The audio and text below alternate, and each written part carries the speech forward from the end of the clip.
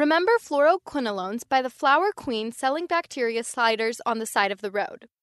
This group of medications are broad-spectrum antibiotics that commonly end in the suffix floxacin, shown by the flock of oxen.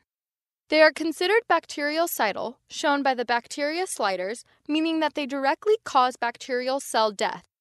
They are prescribed for a variety of infections, shown by the different bacteria.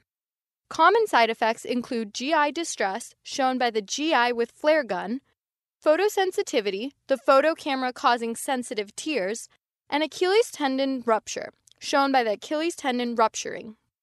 Contraindications include pregnancy, shown by the pregnant woman, children, shown by the child sticking his tongue out, and patients with myasthenia gravis, shown by the mice within eyes in the grave. Educate the patient to avoid milk products or antacids when taking fluoroquinolones, shown by avoiding the milk and antacid, as these products decrease absorption of the drug. Lastly, be sure to implement slow IV infusion over 60 minutes, shown by the snail IV infuser, in order to minimize venous irritation. So to summarize, fluoroquinolones commonly end in the suffix floxacin and are considered bactericidal for use in a variety of infections. Side effects include GI distress, photosensitivity, and Achilles tendon rupture.